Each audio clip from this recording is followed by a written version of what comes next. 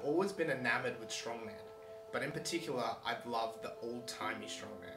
And that's what drew me to people like Jordan Biggie and Carl Hensel, because they always talk about old-time strongman feats. The really cool thing about those old-timey strongmen is that they weren't massive people. They were people that, like if you look at Sandow or Saxon, they were people that kind of just looked like regular people in normal clothes, and then if they ripped those clothes off, that's when you'd see their muscles and they'd be bursting. So they weren't these giants, they were just like normal people that when they were working out, that's when they looked amazing. That's when they looked huge and bigger than life. But the cool thing about them is that even though they might have been slightly smaller, they actually did big feats. So last night I watched a documentary on Saxon, the great Saxon, the person that the Saxon bar is named after. And one of the things he was most famous for was the bench press.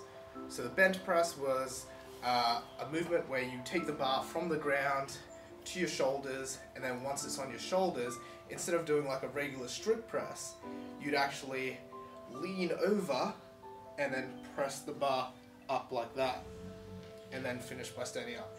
And people that did it well could press enormous amounts of weight. And the most famous of those people was obviously Saxon.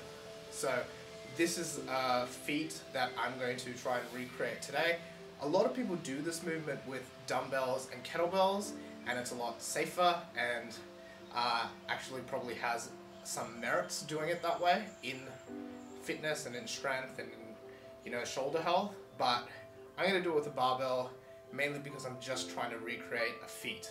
Now, I'm not going to be able to get anywhere near the amounts of weight that people of old did. I'm mainly just doing this for fun because I'm in quarantine.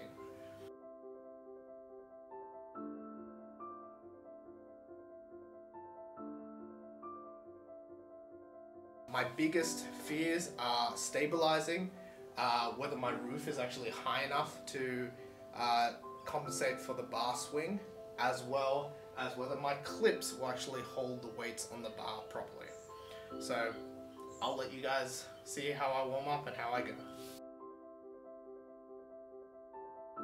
I've seen this performed a couple of different ways, and the cool thing that I've seen is some people do it a lot more powerfully and athletically, and then other people use sort of brute strength. Now I'm going to play to my weightlifting background and try like a mixture of both, but I'll just show you what the difference is right now. And like, I'm not an expert, I'm not showing you guys how to do this, I'm just experimenting myself. So they would take it up, if they're going to do it the explosive way, sort of clean it up like this, come up, and then once they're here, then they would hitch the hip, so hip back, and from there, look up, and as they look up, rotate, clean press. So that's the explosive way, that's the way I'm going to try and do it. The other way is like a sort of hitching motion, or like just a big swing to get the bar up, still get into this position, or even a Steinborn up, so they'll, get the bar squatted up onto one side, get it here, then they'll hitch the hip, get all the way down to this position, and then try to press and stand it up.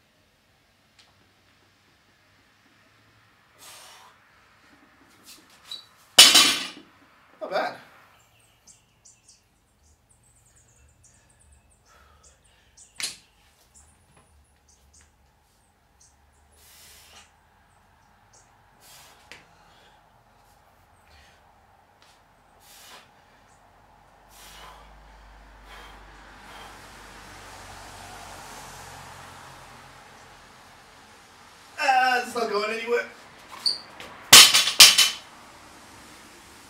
40 might be too big a jump. No. Damn it.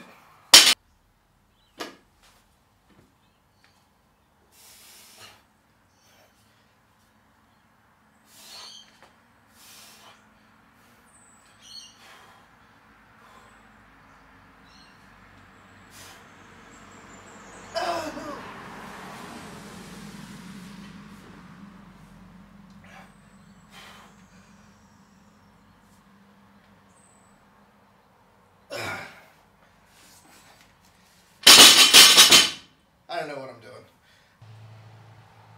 Ah, damn. Okay, so I figured it out. You want the bar to be facing that way, not that way. Because then, if it's there, all you have to do is lean and press.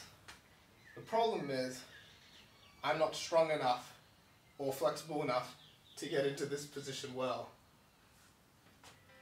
Here, and then there.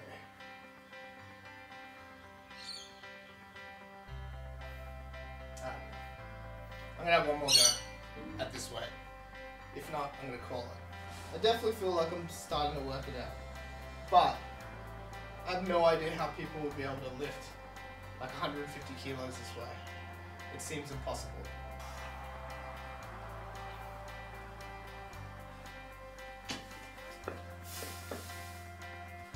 I shouldn't twist it like that.